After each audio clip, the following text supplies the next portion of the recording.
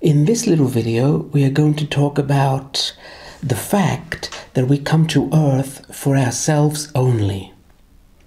در این ویدیوی کوتاه ما در مورد این مسئله صحبت می‌کنیم که ما بر روی زمین آمده ایم تا برای خودمون کارهایی انجام دهیم. We have been told by our parents and by society to constantly care about other people. ما همیشه از طریق والدین و جامعه گفته شدیم که به دیگران اهمیت بدهیم. And constantly worry about other people. و همیشه در مورد دیگران نگران باشیم. And constantly help other people. و همیشه به دیگران کمک کنیم. The problem with this is that we keep other people in the energy of victim. مشکل این قضیه این است که بعضی ها در این جریان تحت قربانی قرار می گیرن. And in reality there are no victims. و در حقیقت قربانی وجود ندارد. Because we are souls. چون ما ارواحی هستیم. And no soul is a victim. و هیچ روحی قربانی نیست.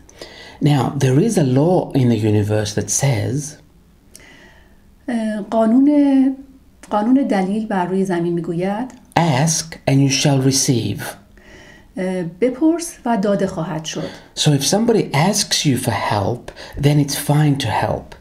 پس هنگامی که کسی از تو درخواست کمک میکند به او کمک کن. But when we rush to help and when we look for people that need help, we are not really helping them. اما زمانی که برای کمک به دیگری عجله میکنیم در واقع به آنها کمک نمیکنیم. The challenges that people have are the challenges they chose as a soul before they decided to come to earth. مشکلات و مسائلی که ارواح پیش از آمدن به روی زمین انتخاب می‌کنند همان‌هایی است که باید در روی زمین با آنها بپردازند. And when we go and help them without being asked, we're taking away their lessons. پس زمانی که ما به دیگری غیر از درخواست خودش کمک می‌کنیم باعث می‌شویم تا راه خود را از دست بدهد. And then they will attract the same challenge or the same problem to them later. و باعث می‌شویم دوباره همون مشکل یا مسئله را دوباره تجربه کند. Because they haven't learned from it, you took it away. به خاطر اینکه درس لازم را از آن اتفاق نگرفته است. We cannot change in one day and realize that we have come to earth for us and us alone. We cannot change this belief in one day. ما نمی‌توانیم عقاید را در عرض یک روز عوض کنیم. But it would really help us to start thinking little by little and start realizing and start saying to ourselves, I have come to earth just for me. و باید نکته به نکته و قدم به قدم در حل مسائل خودمان حرکت کنیم. This allows more soul to come into your body. این باعث می شود که روحیه و قدرت بیشتری وارد بدن شما شود. And then we become fully realized, we become more conscious. و کاملا متوجه می شویم که در چه وضعیتی قرار داریم. And then soul us can fully express in another reality which we call earth. همچنین روح از ما می خواهد که دقیقاً متوجه باشیم که چه وظایفی بر روی کره زمین داریم. The people on earth that are very, very successful have understood this a long time ago.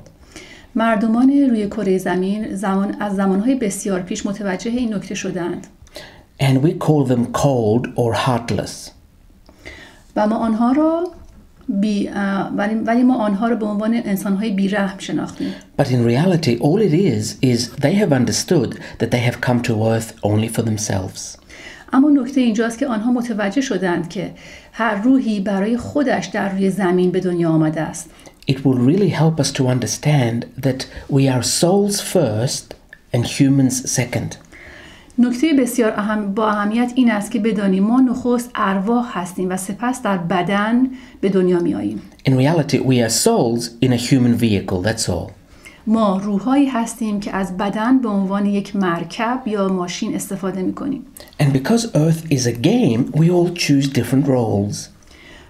و چون زندگی مانند یک بازی است ما نقش‌های متفاوتی را برای بازی کردن برمی‌گزینیم. And many of us choose the role of victim. و بسیاری از ما نقش قربانی شدن را انتخاب می‌کنیم. To be honest, the soul very rarely chooses this role. نکته قابل اهمیت این است که باید بگویم در واقع روح به ندرت همچین نقشی را انتخاب می‌کند. But the earth personality chooses it often. اما زمین خود به خود همچین نقشی را بیشتر برمی‌گزیند. When we are very young and we cry, mommy comes. وقتی که کودک هستیم و گریه می‌کنیم مادر می‌آید. So we learn from a very young age that if there's something wrong with me, I will get love. و ما این گونه یاد می‌گیریم که اگر مشکلی برای من پیش بیاید من بیشتر تحت مراقبت و عشق قرار می‌گیرم. And this is how we fall into the role of victim. و بدین گونه است که ما در نقش قربانی شدن سقوط می‌کنیم. It's really a cry for love. در واقع این درخواستی برای عشق است. Now, the energies on earth are changing now. حال انرژی زمین در حال تغییر کردن است. We're going into an energy of expressing more of our soul. ما در حال بروز دادن و نشان دادن انرژی های بیشتر روح هستیم. And our soul is not a victim. و روح ما هرگز یک قربانی نیست. This is why it will help to understand that we have come here only for ourselves. و این نکته کمک می‌کند که بدانیم ما اینجا هستیم برای خودمان. هر کسی نقش خودش را دارد. This is the easiest way to get more soul into your body. بسیار راحت است که هر روز روح را بیشتر در درون بدن خود تجربه کنیم. Of course, there are physical ways as well, like deep breaths. البته راه‌های فیزیکی دیگری هم مانند تنفس عمیق وجود دارد. Like yoga. مثل یوگا. Like meditation. مراقبه. But the easiest way is to understand that you are a soul and you are here for you alone. اما مهمترین و آسانترین نکته که کمک می‌کند این است که بدانیم ما اینجا هستیم برای خودمان تنها. Most of the times things don't happen in our life the way we want them because we care about other people. بیشتر مواقع زندگی ما آنگونه که دوست داریم پیش نمی رود و اتفاقات آنگونه که ما دوست داریم نمی افتد. As a soul, before we come to earth, we write something like a book, which is called a life book. واقعیت این است که قبل از اینکه به دنیا بیاییم کتابی می نویسیم به نام کتاب روح یا کتاب زندگی. In this book, we put all the challenges that we want to experience as a soul. ما به عنوان روح تصمیم میگیریم که چه چالش‌ها و مسائلی را قبل از اینکه به دنیا بیاییم انتخاب میکنیم. And now, as we try and help other people without being asked, we come out of our book and we go into their book. و هنگامی که بدون درخواست کمک کسی به اون شخص کمک میکنیم در واقع از کتاب خود خارج شده و وارد کتابچه آن فرد میشویم. So then it's almost impossible to attract the things we have come to experience in our life because we are in someone else's book.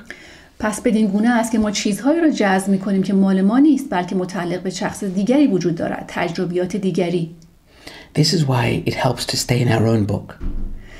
به همین دلیل است که ما باید حتما روی کتاب خودمان و اعمال خودمان بایستیم. And we stay there by realizing that we have come to earth for us alone.